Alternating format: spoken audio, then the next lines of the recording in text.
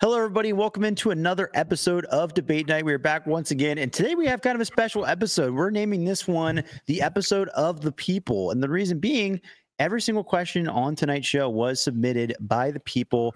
We recently had a Twitter prompt. It was actually for Grip Locked, but a lot of questions were brought on that we didn't answer on the Grip Lock podcast, or some that we wanted to debate here.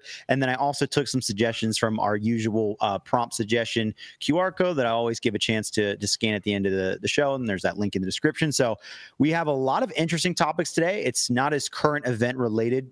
Since there hasn't been disc golf over the weekend, you know, it's kind of been a little bit of a lull in the season right now as we get ready to gear up again. So a lot of these are more related to the scene as things stand. And yeah, just some bigger picture questions in general. So should be an interesting show. It's what the people want to see. You know, they submitted these, so we're going to debate them here on this episode. But without further ado, let's introduce our analyst for the night. Brodie Smith is in the house. Bundled up. Yeah, this is a great episode for me, man of the people. Excited to see what the people want to hear us talk about. But I can tell you one thing, Brandon Hodgins, he wants to let me know that Trevor is the host, not Brodie. The lag is only a problem for him because he can't cut in and interject during someone else's turn, which should be disallowed for everyone except the host. Brodie, please let us hear the others uninterrupted during their turn. So I will only be talking during my turn. No rebuttals this episode, and that's it. That's not fair, because that was the lag's fault. That was the lag's fault. I don't think that was possible. Wait, are you talking on my turn? Was it your turn? The show hasn't started yet. Yeah. Gary is also back in the house with the brick wall behind him as always. Yep. We're in black this time instead of red. Brodie, I hope you read the comments under that one, because I was the man of the people, and I had your back in that reply thread, letting them know that the lag on here is hard to deal with. People got to. It was lag gate for sure. It was lag gate last week. It absolutely was. Jake is here as well, enjoying his sunny West Coast afternoon. Oh yeah, and this is my fourth time on the show, and I'm so far 3 for 3 in tying Brodie for last place. So I've decided I'm more on a beat Brodie conquest rather than a win debate night conquest. So again, for the people, by the people. You got to start somewhere. Like a shot. And then I gotta do something, man. A shot. Hey, you know, you gotta find your spot here. And then we also have Lucas. It's been a little while, but Lucas is back. Yeah, good to be back. Armed with a master's degree now. We'll see. Let's go. Oh, congratulations. Thank you. Yeah. Definitely exciting. Sweet. Awesome. All right. See, we have educated people on the show. Comments, you know. Put some respect on their names. You have to have a master's degree actually to be on the show. That's something crazy. Like you might not know that, but every guest on here has a master's degree. Brodie, what's your master's in? Too many to count. Which one? The show would be too long. Yeah. Yeah. All right. Well, we're going to get right into the first topic. Like I said, these are all fan submitted, so just know that I won't mention it every time. Let's get on with the first one. This one I really wanted to talk about because last episode, things got really contentious when talking about the PDJ and their contributions. So we're going to give some input here. The prompt is, what could the PDGA do to add more value to their membership? As it currently exists, it seems like a mere tournament tax, and active memberships are on the decline. So a lot of people have mentioned this before, like, what is the PDGA doing? They make all this money from our membership fees. It seems like it's a discount. It's that tournament tax, but what else could they be doing to add value to the membership, maybe boost that active membership up? Brodie, what do you think? So I'm going to take a shot at the person that said that if Jack can't use notes, I can't compare disc golf to other sports. I think that's a wild take. It still baffles my mind to think that like companies just operate with like hiring someone and saying, hey, I don't care that you are the VP of Pepsi. You work here now. You're going to do it the way we do it. No, you hire people and bring them in because they have experience from other things. That's what disc golf should be doing as well. We should be looking at other sports. So that being said, I actually looked at the USGA in golf to see what do they offer. They offer diddly squat. They offer a lot of stuff too that's trash that I wouldn't want. They have a newsletter that you get a bag tag, trash. You get the monthly magazine like the PDGA does, trash. But the one thing I think the USGA does a good job of is they work a lot with the youth. They know that for golf to continue to grow and sustain growth, or continue to sustain somewhat of relevancy, they need to have the youth. And they have a lot of things like the putt, pitch, and drive, or drive. I did that way out of chip and putt. Yeah, I did that way out of right. But they have a lot of programs to really help the youth. And I think that's something that the PDGA definitely could not just be like, oh, we're just going to like jump on ones that already exist. If they actually create it. And then the other thing I would say is if they worked on helping courses, that would be another thing. Tee pads, tee signs, all those type of things with local courses. Those two things I think would have a big impact on the game. Totally agree with the youth side of things. That's super important. And yeah, the USGA and golf in general focuses a ton on that these days. Gary, what kind of things would you be looking to get in a value add from the PDGA membership?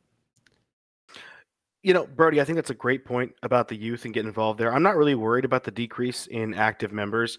That's normal in any industry, especially after a large boom, and a lot of the COVID players are becoming a little less tournament crazy these days. I think the PDGA needs to figure out its identity here.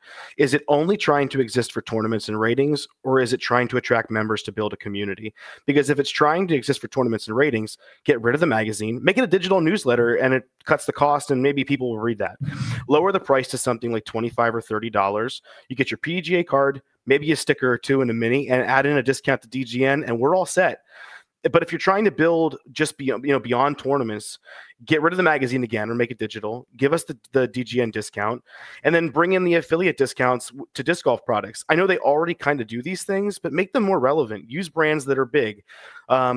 Use brands that highlight up and coming companies. I used the Enterprise Rent-A-Car perk a couple years ago, so that's a thing, I guess. But it really feels like they want to be in option too, because they claim that their memberships help market and fund their majors. They promote charity events. They run youth education programs. They have a grant program that tries to take disc golf to other parts of the world and for upkeep of the IDGC. But if they want to do this, be more transparent with where the money's going. I'm very happy spending $50 if I can compete in sanctioned events for the year, if I can get my discount for DGN, and if I get to see my money go to work to help create something meaningful for kids and whatnot. If you're going to say you're going to do it, tell us what you're doing and make something. Great points, Brodie. Yeah, definitely not a ton of transparency when it comes to those sort of things. I think that definitely would help, because I do think, like you mentioned, the rent-a-car thing, there's a lot of benefits that, well, I won't say a lot. There are some benefits that you do get that people probably don't even know about until you get your card and look at the back of it or whatever it might be. So yeah, it seems like they don't even really pitch that. Jake, what are your thoughts on this? Yeah, I mean, I went through the laundry list of benefits that it offers as being a PDGA membership, and there actually is quite a lot, which is surprising because Brodie brought up USGA. Some of their partners are companies like Rolex, Deloitte, like giant companies that are contributing to the USGA.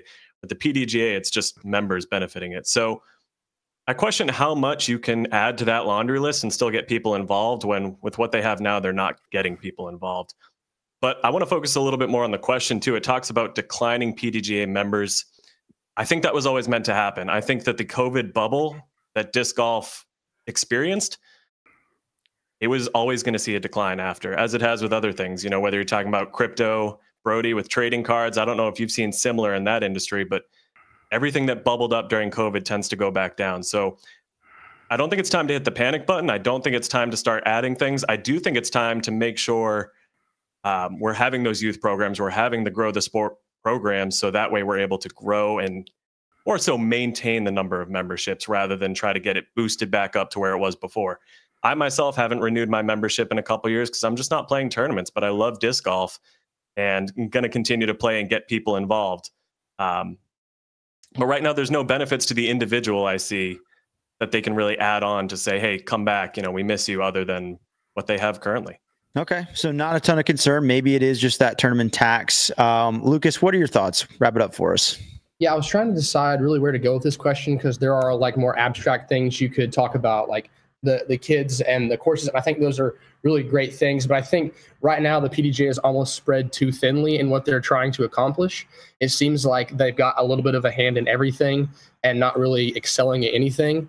And so I think that that's really damaging them, in addition to them not being transparent about what they are doing. And so because we can't see what they're doing, we don't really know what's going on. And so we just assume that they're wasting things. And they very well could be, we just don't know. what I think they really need to focus on is I agree with the identity piece, but also doing what they're supposed to do, and that's making rules for disc golf. I think the rules right now for play are shoddy at best sometimes. Like every time they come out with the rule updates for the year, it seems like there's some controversy that people have to talk about. A couple years ago, it was the Mandos and things being in people's lie that you couldn't move if you had to run up and if it wasn't in your standstill lie. And then more recently, we have the everyone keeping score, which people don't like. And then also like the biggest issue of like fairness in the women's division. And so I think that them riding that ship, I think, is most important to then move on to other things. You have to focus on the foundation first and then move out from there. Yeah, fair enough. And because, you know, at the core of things, they do make the rules for our sport, and that is a very important function. I think you're right when you mentioned them being spread thin. I think the PDGA has always had this identity crisis where they feel like if something's happening in disc golf, how is our name attached to it? They feel like this overarching kind of brand. And because of that, they get attached to so many things that really it's like, what is their actual involvement? You know, like the Pro Tour, you know, it's the official tour of the PDGA, but like what kind of relationship is that really, other than we play by their rules and we use their rating system? You know, I think there's always been that kind of need from the PDGA to just like be there when they can be an important organization that doesn't have to try to do everything. Because in my opinion, I think that growing the sport ultimately should be a huge part of their identity, and may not be as much as it should be these days. And you really don't see that in any other sport either. Like you don't see other organizations really being like the NBA or the MLB, like they're not involved in like amateur stuff at all, really, other than like Brodie was talking about, like some of the outreach stuff with kids and things like that. Yeah, it's a weird one when you're a smaller niche sport and like growth has to be a focus, right? Because like if you're a baseball and your players make hundreds of millions of dollars, you don't have to grow that sport. And also you're hundreds of years old, that helps too, but you don't have to grow that sport as much. It's going to attract people. There's a lot of infrastructure. It's weird being a younger sport and having to make that a focus, because yeah, if you got big enough 50 years from now, it might not have to be as much of a focus because the sport will grow itself, or at least sustain itself. Whereas at this point, like we've got to continue getting ourselves, you know, moving forward. Well, the marketing is very different. Yeah. Right. Like for baseball and basketball, football, like they're not trying to go out there to be like, hey, this is football. What do you think? Do you like it? Like right. everyone knows what it is. Yeah. They're more marketing towards like, hey, there's a big game on tonight. Let's show the storylines of why you should tune in and watch this. Yeah. Disc golf has there's tons of people that have no idea what it is. Yeah. No idea what it is. So like that's the marketing that should be happening in disc golf. Should be trying to get people to like at least be, you know, have an opportunity to check it out and get to learn what it is. Yeah, that's interesting. That's where the transparency piece is such a big thing, because if they did a commercial where they talked about like what educational program they were putting the money into, and they showed the development of that, like you said, Brodie, to really do something new, not necessarily invest in things that are already there, that to me would, I think, get a lot more people to go, oh, I can see my money at work, and I'd feel better about paying the PDGA for something. But if they're deciding not to do that, then just lower the price and make it a tournament tax. Yeah. Can I have a bonus question for the panelists? Sure. If golf is here, where is disc golf and fling golf? Oh, disc golf is much bigger than fling golf. In the perception of people that don't know either. No, I would. Because I just watched a clip of the #1 fling golfer in the world. More people would know what disc golf is than fling golf. I'm still saying like the perception, like the comments were destroying it, being like, oh, they'll make a sport about anything. Do we think disc golf, like what disc golf does, where you're just chucking a frisbee into a basket? I think it probably looks a little bit better because it's so much more different. Fling golf is basically like, we're going to play the same sport, but make it way easier because you just get to throw it like lacrosse. So I think disc golf, because it's so much different, because we're not throwing it at a flag stick. It would be like, we're throwing it at a basket with chains. Right. And a frisbee is also a lot more like a golf ball. Because they're both throwing a golf ball. You are right. If you hit a golf ball well, it looks awesome. But if you fling it, it looks stupid. Like it's not going very far. Okay. I was making sure we're higher than fling golf. Because the comments were roasting this guy. Look, we're higher than fling golf, but I think we're closer to fling golf than we are to ball golf. I'll say that. I think that's a good statement. Yeah. Small gap between us. I'm going to make a quote card of that one, Jake. We'll see how you fare on the internet. Yes, that's great. I need to share that. I need to definitely share that. You ever seen Brian Scalabrini say to some kids who are playing basketball at a gym, he's like, "I'm closer to LeBron than you are to me." Yeah, that's one of my favorite clips of all time. Hey, listen, I watched a guy play fling golf in person a few weeks ago. It was this older guy. You know, they have that giant pole and it like adjusts because you can use it as like your putter and your driver. And dude was just like, he's just trotting along, flinging. I'm like, that just can't be fun until you're like, once you're within 3 holes, once you're within like 100 yards. Yeah, I get that. It's really fun for 3 holes. And like then after that, it's kind of like, someone give me a golf club. Let me start hitting this thing. Like, I would love to have it from 100 yards and in. I'd probably be a lot better. Putting's the same thing. You just put the fling stick on the ground, you putt with it. So that's not different at all. Give me that thing in a bunker though. We're getting up and down. We're figuring it out. I'd be curious to see what the opposite perspective is like, what do like traditional golfers think about both disc golf and fling golf? Like, to them, are they more willing to go, disc golf seems like more of a sport to me, or are both those things just mockeries of what we're already doing? I don't know. Fling golf, man. I'm not super plugged in the scene. All right, we're going to move on to our next topic here. Shout out to fling golf, bro. Yeah, shout out fling golf, man. Who's the GOAT? That's a new finals question. All right, we're going to talk a little bit about post-production content. Not something we talk about a ton anymore. I mean, you know, this platform is very focused on the live event. We're pretty current, but it's a huge part of our sport. Even now, you know, most of the disc golf is viewed from a post-production standpoint. So one of the fans wanted to know, has the media consolidation made post-production content worse? We now have one card coverage that gives the whole story in a less thorough manner, when we used to have separate coverage for the top 3 cards. Did the Pro Tour pull the plug on this move too soon? So obviously they're referencing the fact that we used to have all these different companies covering the cards, whereas now they're condensing it and bringing it in, doing it kind of a different manner. So Gary, what do you think? Are you a big post-production consumer, and do you think it's gotten any worse? I think it's only worse for one group of people, and that's the players in the second and third card who aren't playing well that also get to be on coverage because they happen to be on the card that weekend. Because time isn't being spent on storylines that don't matter. But for context, let's look at the Jomez numbers, because at this point in the season last year, the FPO was averaging 282,000 views per event compared to 210,000 views this year. MPO was averaging 1.1 million views per event compared to 964,000 this year. So numbers are lower.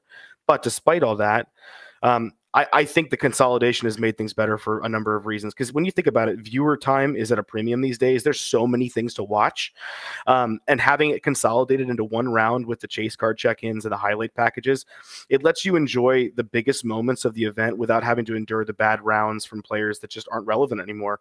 And in the old system, if a chase card had the winner on it, then it kind of makes the lead card video you're watching a little meaningless. It might make it still fun for the diehards, but kind of meaningless.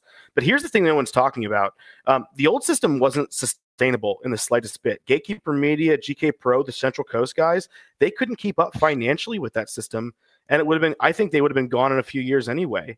In a Reddit thread, Ian from Central Coast actually said that last year he lost tens of thousands of dollars on Central Coast, and he doesn't think he'd start a disc golf media company today. So I think this consolidation freed up other channels to pursue other creative means, which is better for them, and it put more resources into creating one best possible product for us. The consolidation was a good thing. Okay. All right. Gary on board with the consolidation. Jake, do you share the same feelings?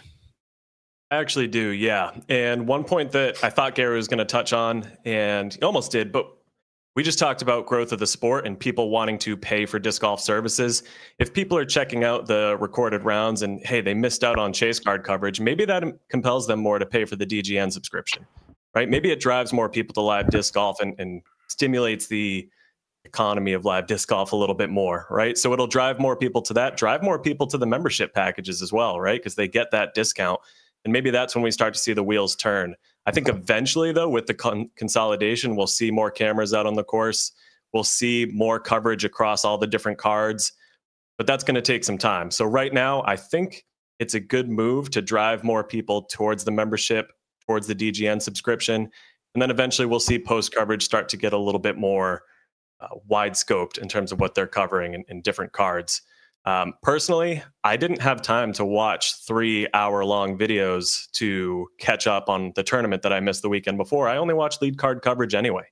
Now, if there was a winner off chase card, I only watched chase card coverage. But again, that's something that I think will compel people to the live coverage more. And hopefully we'll see a lot more subscriptions and a lot more money going into this so that it can get better over time.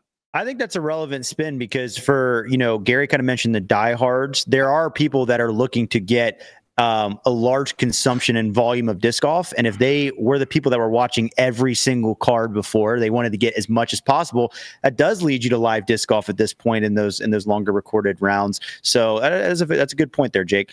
Lucas, what do you think about the post-production scene at the moment? Yeah, I think if you're talking about worse in quality, the answer is no. I think Joe Mez continues to get better. Worse in quantity for Pro Tour, obviously, yes. Worse in quantity for other tournaments, no. There's been a lot of other like A-tier tournaments popping up on my YouTube to go and watch that these smaller companies have gone and started covering again that they haven't been the past few years because they've been on the Pro Tour covering second and third card, which, as we've said, people weren't really watching anyway unless they were just bored and had nothing else to turn on while they did their homework or whatever it was. And so I think that they did not pull the plug too soon because that allowed them to go back to filling that media space, that market share that they were not able to fill before while they were on the Pro Tour when they weren't really contributing that much anyway. Live disc golf, I think, is obviously, we know live is king. Live's what's important. And people really weren't going back and watching third card anyway. And if they were, now they have the option to go watch a different tournament, which personally I would rather do anyway. And so I don't think that it's gotten any worse in terms of quality or quantity. I don't think the Pro Tour pulled the plug too soon. I think that this is just really setting up people for what disc golf was going to be later anyway. And so I don't see that being an issue. Yeah, definitely allows some more niche tournaments to get coverage. Those companies that have still stuck around need something to film, obviously. I do agree, though, those second and third cards were prime white noise coverage. That was like the best thing to do in college, is throw one of those up on the dorm. Like, oh, sick. Shasta Chris is throwing bombs out there. It's that type of thing. Brodie, I know you're not a huge, well, actually, no, you are kind of a post-produced consumer. So let's hear your take on this.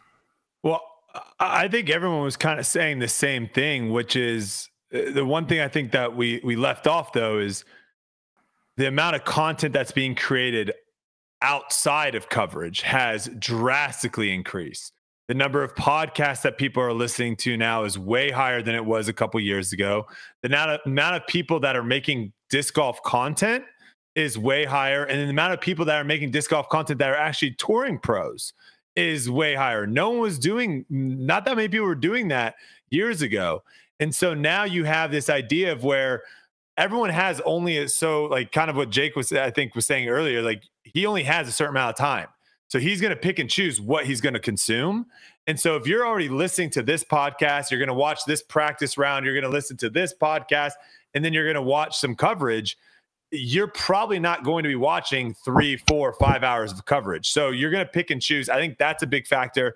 And that being said, like, it's all about this, right? This card right here, that's out of 10. There's only 10 of these cards created. So the scarcity of this card, that's what brings the value. And that's what the Pro Tour has right now, is the scarcity of it. Right now, they're not going to allow people to just show up and live stream and be like, hey, yeah, you can live stream it to your Instagram. Anyone can watch. I think when they were smaller, they wouldn't care. But now they want to control all that content and control all that themselves, which I think is a smart move and something that we've talked about for a long, long time. So it's good to see them finally doing that. Really good point. Was that an eBay store plug? This is going to PSA and will not be for sale. Okay. Well, I'll give you the fourth point then, because I just that is a $2,500 raw. Okay. That's a big boy card. That's super valid, though, because people do have finite time, and they're, as far as disc golf content, especially produced disc golf content goes, coverage was as good as it got. It was basically coverage and in the back. That's all you had. That's all there really was. And there was a lot of just like homemade stuff. It's crazy to think that foundation and what we do is we're one of the first people to really like make a channel based off of just disc golf content aside from touring pros and coverage. That just shows you how young our sport is, because if you look at any other sport or hobby, there's so many personalities getting involved in it, and it has boosted a ton over the last 5 years or so. So that's a very good point. Okay. We're going to move on here to our next topic. Talk a little bit more about the disc golf economy. Talk about Innova a little bit. So another submitted question: was Innova correct in not overpaying pros and handing out huge contracts during the COVID boom? It appears the bubble is right on the edge or has already burst. Active PDGA memberships are down, low pro tour attendance, and increasingly expensive discs are all happening now. So whatever you think about the bubble or anything like that, that might change your opinion on this. But what do you think about Innova's strategy? Because I think one thing we can agree on is it always has seemed like Innova were not the first people to just throw the bag out at huge, massive teams. Do you think that strategy is paying off or not really? Jake, what are your thoughts? I think, yes, it's paying off, which is funny because when it was first happening, I was like, they are losing their entire team, and for what? But I never stopped buying Innova. And I think that's an important thing about it being Innova specifically, is that they've sponsored just about every winner of a major, of a touring pro. I mean, everybody over the past 20 some odd years, right? So they've had a lot of success. They've gotten their name out there. They're a staple. And if you look at their current touring team, they still have winners. They have Calvin, they have Owen, they have Haley King, Kat Murch. They have players who can pull out a win every once in a while. And we don't know Calvin's contract as far as I know. So not to say they didn't toss the bag at him, but I think that Innova made the right move in waiting it out. I think they knew they were a staple. They knew they could move plastic and would continue to for years. And they had a team that could really hold it down over the next few years. They invested in the younger players, I'd say more so on the FPO side. I didn't even mention the Europeans that they have. And we've talked about the growth of Europe on the tour, and on the FPO side, it seems like that was the right decision. So I would just say that, at first I was not a fan of it. I thought they should keep some of the big names around. And now I'm starting to see that maybe they were playing chess this whole time and they know they're going to be safe no matter what happens to this bubble. Yeah, definitely some reliance on their name to kind of carry them through. Lucas, what are your thoughts on Innova's business strategy over the past few seasons? I think, honestly, the smartest part about Innova's business strategy is them not broadcasting what they were paying. So you don't know if they made good deals or not, because they just did what they did. They kept Calvin, the best player in the world. They allowed to keep their other old names like Sexton and Germ and all those other people while not having to disclose these other things. So now we know, like, oh, these people are getting overpaid. Like, that's too much money for what they're getting from those pros. Whereas Innova, we can sit here and still talk like, oh, Innova was playing chess the whole time, and now they're in the plus because they didn't overpay, when really we don't know if they overpaid or not. They paid Calvin enough to keep him on the team. They paid the other players enough to keep them that they wanted. And like Jake was saying, they kept a lot of good FPO players as well, and all the Europeans like Evelina, who's really having a big season right now for them. And again, also to Jake's point, people still buy Innova. Innova is still a main staple in pretty much everyone's bag. You can't replace Firebirds. You can't replace other things that they make in some people's bags who like the overstable stuff. And so I think that Innova, in the long run, they're probably definitely played it correctly, but not necessarily in terms of not handing out huge contracts, because they still might have. But they kept it on the down low because they didn't know what the market was going to do. And I think that was the better decision as far as that goes. Yeah, you keep the cards close to your chest. It's a lot harder to be judged on those moves for sure. A lot of our judgment was just based off of names being moved here and there, but we don't know the payment, certainly not public information. And it helps to be the king and be one of the oldest brands out there for sure. Brodie, what do you think about all this? Yeah. So the thing about this is we have for sure seen companies that have market share just all of a sudden disappear. Like, the one that jumps out to me the most is Blockbuster. Like, that might be a little bit past a lot of your guys' ages, but I remember high school, coming home, my mom being like, hey, we're going to go to Blockbuster. And that was like the biggest thing we would do pretty much all month. And just walking around, that was massive. And now it's gone. And it's because I don't think they were willing to change and adapt with the times. Now, when everyone was shelling out money, we were thinking that's what Innova's doing again, right? I think a lot of people are being like, oh, watch out for Innova. But if you really look at it, and Lucas actually just basically said the three people that I'm going to say here, I think it was Lucas, or it might have been Jake. I can't remember who said it, but they looked and they said on the MPO side, let's have the number one player. Boom, Calvin, mark done. Okay, so now we're going to have someone that's going to be in the spotlight, winning tournaments or putting himself in contention. All right, what's the other thing that we need? We need the social media side. We need the content side. Okay, let's have the two people that are going to be on commentary, going to be on Jomez, going to be their faces in front of everyone as well. Big Germ, Sexton. So they have both. I think that's what teams should be looking at is, can you have someone on the social media side? Can you have someone on the playing side? Does having 10, 15, 20, 30 people on the playing side actually help you? That's a question that you got to make. Yeah, there is always that question of, volume with a team like Discraft versus just having those key pieces and how much does that translate? Gary, what do you think about all this? I think, first of all, to start saying that whether or not a company was correct or not correct really isn't easy because it's the free market. Things could have changed and it could have not been successful because consumer habits change and pros aren't always the most predictable. However, sitting back on it now and looking at everything that happened, I think they can be very happy. Like we all talked about here, if you look at their star team, you got Evelina, Owen, Kat Mersch, Henna, Jessica Weiss, Haley King, Jennifer Allen, Juliana Korver. That's a stacked group of FPO players that have a combination of experience, young blood, U.S., European, everything. On the MPO side, they've got their seasoned veterans with Sexton, Germ, Philo, and Barsby. Guys that are carrying the flag every single week. The talented core of Freeman, Double G, and Bradley Williams, and the most dangerous player in the world, Calvin Heimberg. And how do they manage it? Like people have said here already, they consistently fly under the radar with their contracts.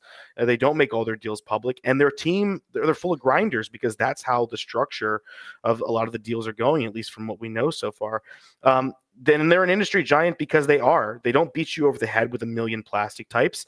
They don't often price gouge you as a consumer all that often. They're just nostalgic because they were a lot of our first discs that we ever owned. And I think of all the companies, they make the easiest runway for new players to get into the sport. And they're trying to innovate all the time. But these decisions won't be as important as the decisions they have to make in 3 to 5 years when their vets are thinking about retirement. Heimberg's going to want more money. And as MVP pushes their way into the conversation, how are they going to continue to stay relevant? Only time's going to tell on that one.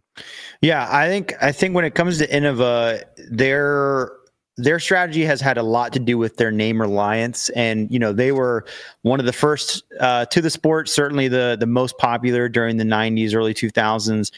It's really only been recently, we saw Discraft, with Paul's move, especially Discraft really jump in and take control of the sport at a really crucial time when all these new players are coming in and they didn't know about the nostalgia of Innova necessarily. Because when you used to get into disc golf, you stumbled upon it a lot of times in a sporting goods store. And that's where you saw the Innova plastic. That's how I found it. But now you also have MVP that's pushing too. So it's going to be that question of, Innova has the long-term relationships. They're in the sporting goods store. They have the iconic molds and people will always go back to them, I think. But how long will that last out when you have all these new companies and some ones that are really making huge moves these days? It's tough to say. It is really tough to say. We'll find out in the long run. But as far as the player contracts, I'd agree with most of you saying that I think they're probably on the right side of history with this one. And every time it seems like their team is going to need something, they'll find that piece, and make sure they fill it out. So, yeah. All right. Never thought I'd see the day where Innova gets compared to Blockbuster, though. That one was a take right there. It could have been Blockbuster. And Brodie, okay. A lot of people were thinking when everyone was signing people and Innova wasn't, and there was letting people go, everyone thought that this was the end of Innova. That's what literally everyone was saying. Just to help you with the Blockbuster timeline, I grew up with Blockbuster as well. I would say Redbox, aka the Blockbuster killer, probably entered the scene around the time I was 10 or 11. I was going to say that was when I was in college, I want to say. That'd be about right 2000, like 2005, 2006, I want to say, right around that time. Probably around there. That would have been like 7 around there. Yeah. So I had a little bit of Blockbuster. So you got a little Blockbuster? A little Blockbuster, but Redbox was very big for me, and then eventually Netflix, but mailing the movies Netflix, not streaming Netflix. Yeah, which I never thought that was cool. I never did that. No, we didn't really do it either. I was anti that. Redbox was awesome. You go get some Redbox rocked. You go get some groceries on your way out. You're like, hey, mom, can we $1? $1. It's only $1. Let's see what movies they have. Yeah, Redbox kicked butt. And I think you could rent. Could you rent video games yeah, from there? Eventually. Yeah, that was electric. Yeah, generational run from Redbox. Shout out I only did this once, but I did one time put another video game that I didn't want back into the box that I rented and then put it back in the red box. Confessions? Yeah. They're going to put you in a cell. Only did it once. I don't know if FBI is going to be at my door tomorrow. They're going to watch the game. You were probably the one that created them to have to start making the cases clear with the scan code on the actual games. Yeah. I was one of them. I contributed to it. What was the game, Jake? Yeah, what was the game? If I could remember right now, that's the worst part. Is that I don't even remember. You committed so many crimes, you can't even remember the game. Fire. No. Filter. I'm pretty sure it was Star Wars Battlefront for the PS2 or whatever. Nice. I think it was that one. That's understandable. I'd give you a pardon for that one. I beat one of the Star Wars games in like a matter. It was like 120 game hours, and I beat it in a week. When I had what I had mono. Classic. And I just sat in my bed and played the game for like 15 hours for a few days straight to beat it. That was time. Man, that was good times, man. Yeah, that was good times. All right, we got one more topic. We're gonna talk some more money here. One more topic before we get into the finals. This one has been attracting a lot of news in the disc golf world. So one of the many reasons people are attracted to disc golf is because of a lower cost of entry compared to some sports. That being said, the Saki Bomb General is $32. I think it's actually $32.99 for a single disc. Bags and carts can easily cost over $200. Are we beginning to lose the low cost of entry that brings people to the sport in the first place? Is this idea of disc golf being uber cheap more inflated in our minds than true in reality? Lucas, what do you think? Yeah, I think I'm going to start on the last part of the question, actually, about whether or not that is the case or not. I think that part of it is true, yes, but I think what's also true is that part of the low barrier is that you can spend as much or as little as you want. If you want to buy a lot of really nice discs and go out and play, if you want to buy the best bag and you want to be like the new guy who's the tryhard who has all the best discs in the best bag, you can definitely do that. Or if you just want to go out and get a bunch of DX stuff from like Play It Again or something like that, you can also do that. So that aspect, I think, is a little bit overblown in our minds. And the other contributing factor is the low cost for athleticism. So anyone can go out and play disc golf. You can go out and you don't have to be super athletic to get pretty decent at disc golf. You also don't have to be very athletic at all to go out and play and just have fun. Like disc golf can be fun, whereas other sports are more physically demanding, I think. And also, to be really good, there has to be a sense of athleticism about you as well. Whereas disc golf, it applies more to people who don't have the, I guess, what you would consider the typical athletic background. And so I think that aspect as well is something that contributes to a lot of the demographic you see playing disc golf as opposed to other sports. That's what allows them to get in.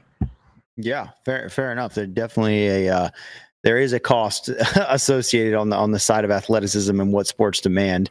Okay, Brodie, what do you think about all this expensive disc golf stuff? If you care, just stop buying it. Yeah. Like, I mean, companies will learn real quick. Oh, like if we came out, what are we selling the Man of the People shirt for? Probably $25. So if we came out and we try to sell that for $79.99 and not a single person bought it, we would probably adjust the price, and we would adjust the prices of future shirts. Now, if we came out with $7.99 and we sold 1,000 of them, are we dropping the price? No. So here's the thing.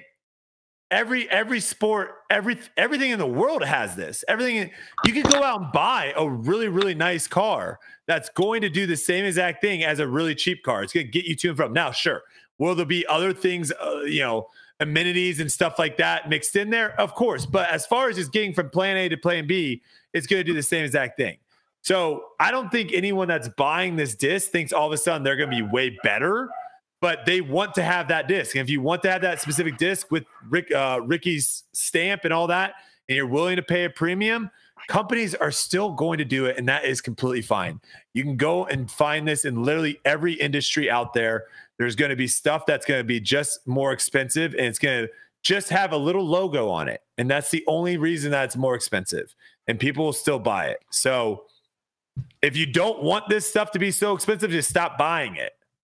And then they'll have to lower the price. Free market Brodie, you're here with a lesson. Hey, you bought the Prada Frisbee, so you would know better than anybody else. Yeah, that was a terrible purchase. Gotta be honest, that was just a whammo with the Prada logo on it. I think we still have it to this day. Yeah, the sling was sick though. Oh, it's fantastic. Yeah. All right, Gary, talk about the free market. Talk about it. What are some of the issues? I mean, the producer price index for plastic is higher than it's ever been before. And we all know that people are pinching pennies like no one has ever been before. It's just so expensive right now. If you look at the cost of the premium discs back in the mid 2010s of like $16 to $18 and you market for inflation, it comes up to $23 to $25. So this sitting at 33 is more expensive. But simply put, like Brodie said, no, we're not losing the low cost of entry here because the market is expanding.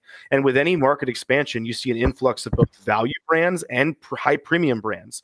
You still can get your starter packs for less than $25. You can get inexpensive bags.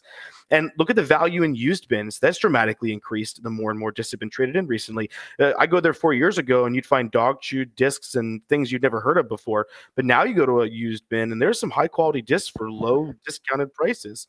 And that's the glory of the free market. Consumers lead the charge in everything. If they don't buy it, it's going to change or it'll go away. If they do buy it, then more of that thing's going to happen. New premium lines are going to be set because there's always going to be a need to have the best product out there. Also, acting like high disc prices are a new thing is crazy because if you ever looked at a private sale online, I mean, people buy what they're going to buy. If you want to introduce new consumers, direct them to the value. One of the best things I've seen, at least recently, is the foundation care stuff you guys are doing. It's genius, protecting consumers from overspending.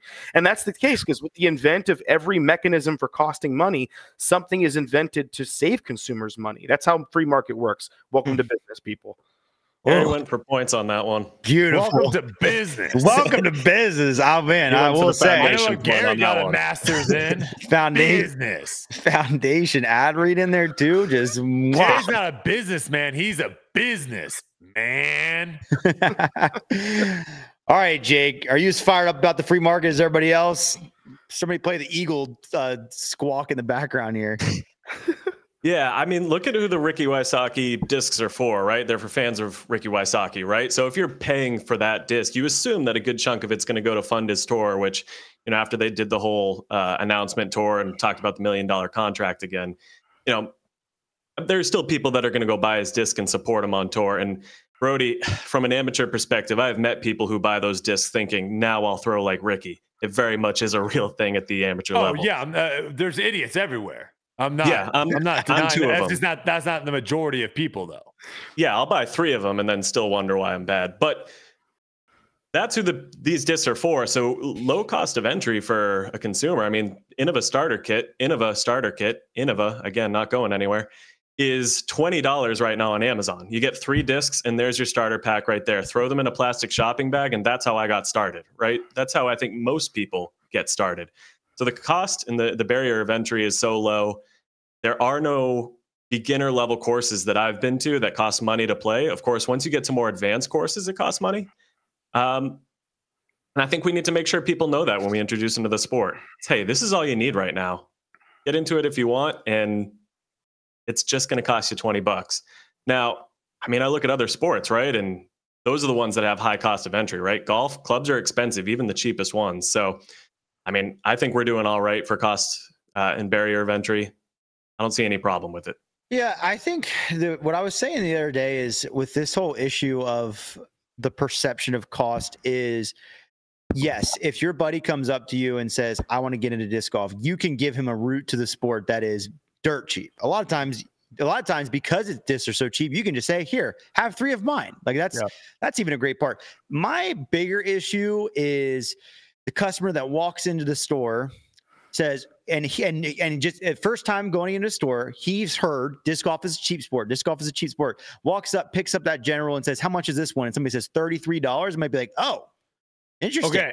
So Trevor, here's where I think disc golf can improve, and that is on the educational side of when it comes to selling discs. Now, Play It Again Sports, they don't care. They just want to make a buck, right? Mm-hmm. But like something like our store does, and hopefully other stores around there, if there is someone walking in, or if someone's listening to a podcast or a YouTube video or whatever, like I was also one of those guys too that said like, hey, what do the pros hit in golf? They all hit blades. Okay, I need to go and get blades. And then I went and I had someone that knew a lot more about golf than me tell me, no, blades would be a terrible idea for you with where your skill level is right now. I think we need more of that in disc golf, of where it's like, yeah, that disc right there, that's $32. Yeah, that's a really cool disc if you can throw this fast. You can't throw this fast. So let's go over here and get this $10, $8 used disc that's going to actually fly way better for you. So I think that's where it's like, we all are a little delusional. I remember too, it's Christmas, I went nuts getting Gary Payton shoes, thinking I was just going to start being a lockdown defender in basketball because of these basketball shoes. So we all have a little bit of a delusion in our heads. We just need someone to kind of smack that out and to tell us what we actually need to hear. Good point. You know who has that delusion more than anyone else are the kids that are starting up in those sports, like you just mentioned. That's why we need those education programs to like give them the beginner disc. So when they tell their parents, I want to get into disc golf and I want this disc that Ricky Wysocki throws, there's someone there to say, hey, maybe not, because then their parents think they're spending $35 for a disc that's going to get chucked into a pond. No kids thinking like I need to have stiff shafts in my clubs. No, in golf, no one's thinking like that's what I need to like actually make me good at the age of 10. More disc golf pros should probably start putting their names on like beginner sets. Honestly, it's very weird. That's a company thing. That's what these companies should be doing. Because like I understand that like disc golf, it's not too much of a leap to get from the beginner disc to the advanced disc, but like you don't really see a lot of starter sets that are like really putting a player's brand on there. It's interesting. Yeah, because if you go to like Walmart and Target, like they have like big name, like for tennis, they have like big name people on the branding. It's like that person doesn't use that racket. Right. Yeah. It's like once they have the license of Roger Federer, they're chucking them on everything. Yeah. Gotta get some Scott's Tots discs out there. Yeah. I think that's who was it that just had a commercial for easy to throw discs? Because I saw the commercial. I forget what brand it was. On TV? No, for Billy. What? Yeah. Oh, was the lightweight stuff? The Discraft lightweight stuff? I think it might have been Discraft, but it only had FPO players throwing it in the commercial, which I was like, hold on. I will eat my words a little bit because Discraft did just run all of their Discraft does a good job. They ran all their Z Lite with players' names on each of the discs, so I'll eat my words on that. There's companies that are doing it. And Paul's put his name on a bunch of discs that he doesn't throw either. So. Yeah, like the Hades. Yeah. Did you have something to add, Lucas? Just that like disc golf's a little different than the other sports in that, like you guys were saying about the tennis stuff, there isn't a difference between what we're throwing and what the pros are throwing. Like we're throwing the same runs. They might get to pick the runs a little bit more, but we're throwing the same exact tools that they're using. Correct. Whereas in other sports, that's not really the case. Yeah. If you want to buy a golf club or a hockey stick or really any other sport that functions at that level. I mean, basketball, football, there's a lot of sports where you're using the same equipment. Yeah, it's only one. Like you're using the same balls also in golf sometimes. But even in football, for an example, let me give you an example for football. Yes, that's the same football, but it's not prepped the way an NFL football is. They don't rub it down with mud and take off the shine. That can also be said about, and that's one thing I think that hurts disc golf a lot is like you see someone flip up and Trevor, we talked about this. You see someone flip up a nuke, and it's like that's not really a nuke. Yeah, yeah. We'll say in New England, we do deflate all our footballs. That is a common thing. Yeah, we have to. Much like the pros. You did agree to it. But yeah, there is a lot less of a difference between the pro product. There's not. I agree with that. It's not like when they're building out a golf club and you buy the one at Dick's Sporting Goods. It's not the same at all. But yeah, all right, we're gonna move on to our finals here. We got Gary and Brodie in the finals. Fun matchup. Oh boy. And we're do a little more GOAT talk. Back-to-back weeks. Gary, would you like to go first or second? I concede to the card master Brodie. Okay. Brodie is going to go first. Here's the question. If Kristen Tatar retired at the end of the season, would she be the GOAT? What is your best argument for and against this notion? I want to know how you would argue for it and how you would argue against it, because I think there's a couple ways to look at this. Brodie, what do you think? I think this is I'm in the finals. I'm never in the finals. I'm getting distracted here. I'm in the finals. Okay, so doesn't feel to get distracted. Yeah, it is what it is. The best argument, I would say, is just how dominant she has been in the short period of time that she's been playing. I think also she has taken what we thought at the time, Paige Pierce, as the best FPO player we've ever seen. She has absolutely dominated Paige Pierce in basically head-to-head over the last couple seasons. So I think that's the best argument of where she has been the most dominant player that we've ever seen, and probably the most complete player that we've ever seen in the deepest FPO field that we have ever seen. Mm-hmm. Now, the against point would probably be she hasn't done it long enough. That would probably be the against point. I could easily see if she retired tomorrow, broken rib, I'm done, I'm out, I'm not playing anymore. We would basically say, like, okay, she's the GOAT. But I think it'd be pretty quickly surpassed by someone a decade or 2 decades from now, where someone else could come up and have a couple good seasons, but do it over the span of a decade. That's the only thing with her being over in Europe and not playing a lot in the United States at the beginning of her career. That's the only thing I would say that is a knock to her, is she hasn't done it long enough. We want to see more. But she's got all the majors. She's beaten all the best players. She's come back, even though she hasn't done that as much as leading from the front. She's kind of shown everything, and she's really the one that's kind of elevated, I think, the FPO field to what it is now, because players know that they can't just show up and have their B game and win anymore. They got to come out and play their best. Okay. Yeah. Valid points on both sides. Gary, what is your response to this prompt? I won't lie to you. I'm kind of tired of GOAT conversations these days. It happens all the time, every single week, because it's just so subjective to whatever criteria you have for GOAT status. And we know this is a conversation of Paige versus Kristen. And the case for Kristen is that she's won 6 majors. 5 of them I would consider in the modern era with stiffer competition. She was the first 1,000 rated FPO player. I know ratings don't mean much to a lot of people here, but I got to tell you, the common populace, it matters to them. So in their eyes, it matters. I think she's the owner of the most dominant season we've ever seen last year. Skill for skill, I think she's the best FPO player we've seen from a talent perspective up to this point. But here's the case against her for Paige. Paige has won 17 majors. 5 of those are world titles, and she's displayed top-tier talent over the course of 12 years, which is great from a longevity perspective. But if you care about titles, Paige is your GOAT. If you care about skill level, I think Kristen's your GOAT. Right now, if you hold me down to it, I think that I'd have to go to Paige, because even though I think she's less skilled than Kristen, even though I think that she had easier pathways to some of those wins at a number of those majors, we live in an age of wins. I don't really like this take that much, but I don't have too many arguments against it. How could Kristen take that away from me? I don't think she would need as many major wins as Paige to do it. I think a couple more world titles and a few other majors, like maybe she could get to 12 majors. That would be enough to make an argument for her. But it's going to be tough because she started her dominance a lot later than Paige did. She's older. She has less time on the end of her career. I think she can still be dominant for a while, though. And the FBO competition is stepping up. I feel like exponentially every season it gets better and better.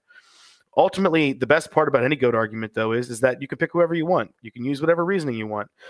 If she retired at the end of this year, I know that when my son asked me about the history of disc golf someday, I'll talk about Paige Pierce being the greatest player that ever was. But I will tell him about Kristen Tatar and the era of dominance that she displayed where nobody could stop her. Trevor, can we go back and forth a little bit? Just no points on the table. I just want to go back and forth with Gary real fast. Absolutely. Gary, the one thing, though, that I think you're missing here in the GOAT debates that are real fun to do in other sports, right? We get the Jordan, LeBron. They never played against each other, Gary. No, I get that. We never got to see them. The funny part is Ronda Rousey was dominating 10 years ago, before Amanda Nunes was even in the UFC. That would be an electric debate. Who's better, Ronda, Amanda? Amanda knocked the crap out of her, like literally stumbled her. No one's thinking Ronda Rousey is the GOAT anymore. And that's where it is. Paige Pierce is not out of her prime. She's not a 45, 50-year-old lady out there trying to play against Kristen Tatar. They're roughly the same age. Yeah, no, I totally get that. To me, personally, for me, I'll pick Kristen every day of the week. If you're asking me to start a company and put money in someone, it's Kristen. But to the populace and all the stuff, I think that Paige is there. I like talent more than I like wins. I never dominated her. That's the problem. I understand that. I've never been a titles guy. It's kind of weird because I'm the person who argues that Michael Jordan is the GOAT in basketball because LeBron can't win in the finals, when I feel like this is the opposite debate where it's like, it is, you know, Kristen doesn't have as many titles, but she's such a, and it's like, it's a weird place to be. But like, you're never going to hear people say like, who's the GOAT, Josh Allen or Patrick Mahomes? Because Patrick Mahomes has dominated Josh Allen. Now you will get the Patrick Mahomes or Tom Brady because those two didn't intertwine enough when they're both in their prime. Here's the kicker, though, Brodie. Here's the kicker. Am I missing something here? The kicker is that Paige Pierce's dominance started in 2011. So there was almost a decade of dominance before Kristen arrived. So while yes, and I know we're big on the like age thing here. Don't tell me this. But I'm just saying a golfer's prime does not have anything to do with their age. Brooks Koepka's prime happened a few seasons ago. He's still young, right? Like Jordan Spieth's prime happened when he first started playing golf. He's still young. So my struggle with this argument. Kristen is 2 years younger than Paige. It doesn't matter. Your age does not define how good of golf you're playing at the time. No. What I'm saying is, I'm using are you using the argument that Paige is older and now she's not as good as she used to be? Not because she's older. Not even close. She's not as good as she used to be. Maybe I'm just throwing it out there. Just related to that, she's not as playing as good as golf. It doesn't have to be tied to her age. It's not mutually. They're not have to be mutually tied together. I know. I watched something though, my whole thing with this argument is I don't know for sure. Like I would need to watch a lot of old Paige clips and like tournaments, but I just can't decide if the Paige I was watching in 2015, 2016, 17 is the same Paige I was seeing in 2018 and 19 getting beat by Kristen. Like. I can't really tell when the fall off happened. And that's where I struggle the most with this is like, because when I think of Paige Pierce, like I remember a way, way better disc golfer. And maybe I'm just not remembering correctly. That's the thing for me is with this argument is it's not just the skill level or the accolade thing. It's like I genuinely believe that Paige, Katrina Allen were better golfers back then. And that's where it just throws me for a loop. I think go back and watch some coverage and then come back to me because I just listened to someone. I think it was a golf podcast or something like that, where he was basically saying like, I haven't gotten worse. Like I'm better than I ever was. It's just everyone around me has gotten so much better. And that is at the end of the day, what is happening in disc golf. Certain players are not getting worse, in my opinion. It's literally just the easiest way of looking at it is literally on MPO. Back in the day, you could be a couple shots off the lead, 5, 6, 7, and have a top 10. Well, now, if you're that far off, you might not even be in the top 25. I can tell you confidently that Paige and Katrina's decline has nothing, well, not completely has everything to do with strength of field, because yes, you do have the Kristen and the Henna and the Evelinas, but they're finishing outside the top 15 consistently. There's not that many new players that would be taking those spots. I do Holland, believe Ella. Owen wasn't playing. I don't believe that it's that dramatic. I think they would still be competing at a much higher level if they were still the golfers they were. Part of it's the courses too. Like Brodie made the the argument huge. Back in the day, it was just who could throw the farthest. I think that's a big part of it. I think that's a big part of it. I just can't when we're going through the GOAT stuff because it's just so subjective. Like I can't think about what happened before someone's time, and I'm trying not to think about what could happen. I'm just trying to encapsulate the years they played and try to do some kind of apples to apples. And honestly, that's why I hate GOAT arguments, because to me, I feel differently about a player than somebody else does. It's just the overlap is the hard thing that they have overlapped a decent amount. I haven't decided if I'm prepared to look at the end of Paige Pierce's career, like against Kristen, as a Michael Jordan on the Wizards situation, or is it not that serious, and is Kristen that much better? Jordan was like 40. playing. I know. Going I'm to just Lucas's saying, point, doing a sport where athleticism is very important. right? But I'm just saying, how Look much? at Owen Scoggins. Owen Scoggins is 40 plus, and she's Right. winning tournaments and finishing second. Golf is significantly different. I know. I gotta check that. I gotta make sure that I didn't just. I understand. Golf is Owen different. Scoggins. But when judging like a golf GOAT thing, you know, obviously longevity 41. matters. Owen Scoggins is 41. Longevity does matter, but it's always going to be different because most golfers' prime is not going to be directly correlated to age. Like that's just going to be the bottom line. Like Kristen, when we look back at it, when we're all said and done, we're probably going to look at her prime being from like age 28 to 35 or something like that. So they're not tied as much as other sports. You can't just say, oh, well, they got old. So that's where it gets really fuzzy for me. My only thing is like my only kind of counter argument to that, Trevor, is I think actually a lot of players' primes are actually going to maybe potentially come later in their career versus earlier in their career, because back in the day, if you were good and you just popped on tour, you could start winning instantly. Now that's going to be a lot harder now to win. And so you might need those years of like playing the courses, learning the courses, kind of figuring that out. So, I mean, look at AB, for example. You want to tell me you take AB and you pluck him 10 years ago, that AB took that long to win back then? 0% chance. AB wins way more 10 years ago. The interesting thing is, the courses they were playing 10 years ago. Yeah, that potentially could be true, but athleticism you is get my point. It took AB a while to learn how to win. Sure. Athleticism is a great argument, though, because if you look at Paige Pierce, when she came into the sport, she kind of had a youthful athleticism. Like, I don't think of Paige Pierce as a natural like athlete who's grinding to like keep super healthy. Whereas Kristen, she came into the sport later, but after having successful athletic careers elsewhere, so she has more of a mature athleticism where she's kind of come into it at a later age. She understands that she has to work harder, so she puts more time into certain parts of it. So her prime is delayed because she's coming into it with a mature athleticism, where I think Paige's prime might be earlier because she's coming into it with that youthful athleticism. And now that she's getting into the later parts of her career, the times that she could have gone out and spent more time like getting herself in better shape and honing her body for that kind of stuff. I mean, look at Paul. Paul identified that early, and he decided to try to show people what athleticism into disc golf looked like. And that contributed to his dominance. And I think why he's successful for a longer stretch of time, because he's has a more mature athleticism than others. Can I ask one final question? Yeah.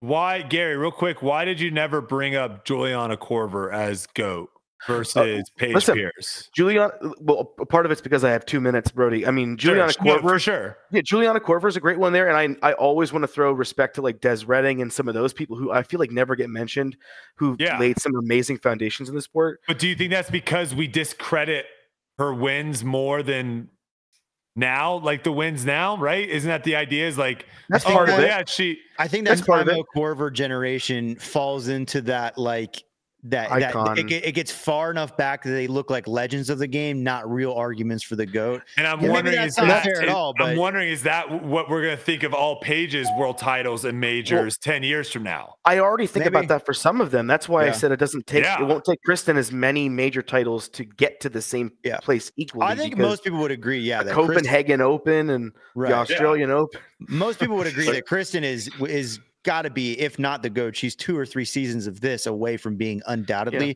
I'll say, bottom line, I think the most entertaining thing that could possibly happen in women's disc golf right now is Paige Pierce finding her game again and all of a sudden winning tournaments, because it would be awesome. It would be awesome to watch, because it would just tighten that GOAT argument like up once again, and it would be awesome. So I think Paige Pierce is a fighter that got knocked out for the first time. Yeah. Like she felt like she was invincible, and she got knocked out for the first time, and we got to try to figure out, like, can she figure it out? Yeah. What did Mike Tyson say? Everyone has a plan to get punched in the face. Yeah. And it goes out. I know this is the finals topic. I didn't make the finals, but I will just say the 2 M's of mentality and momentum. I think Paige Pierce's game was riding on that for a long time. She got beat once, like Brodie said, and I mean, I just remember her Instagram posts during that time were like weirdly like, I'm not winning. It's fine. It's like like the guitar, man. You got to do a Where'd lot of that go? self-discovery when you start losing tournaments. Well, in any case, Gary is making a case for the debate night GOAT at this point. He's rattled off quite a few wins this season. He's getting another one today. Gary, what about your GOAT argument? Do you have one? My GOAT argument? No, I don't know. I just enjoy doing this. I like talking disc golf. It's so much fun, and to the point that we made earlier, more and more people are doing this. I'm looking at starting something similar for myself. I got to get all this this fun and excitement of disc golf out, and what better to do on some kind of social media platform? Hey. But I won't stand here and put my thing above me on a green screen. Hashtag bring it on, Rich. Hashtag bring it on, Rich. All right, Gary, man, I'd listen to your podcast. Hey, put in the comments down below who's your debate night GOAT. It can be somebody with a lot of wins or just somebody you like watching. Who is your favorite debate night cast member? I think Gary just said that Dustin wears a watch to tell time, and he wears a watch to tell you how valuable his time is. Shout out to Shannon Sharp. In any case, if you want to submit a topic for debate night, we obviously did a whole episode of them today. You can scan the QR code here on the screen or click the link in the description. Love getting these topics. They've gotten better as the year's gone on. I feel like you've started to figure out what we like to throw on this show. So continue submitting them. I read them every single week. We've had over 100 this season, and we've got a whole bunch of season left to go. So thank you so much for submitting those, and keep throwing them in there. Throwing as many as you want. Throw it at the wall till it sticks. One of them will get on here. And thanks for watching this episode. We'll see you next week with another one.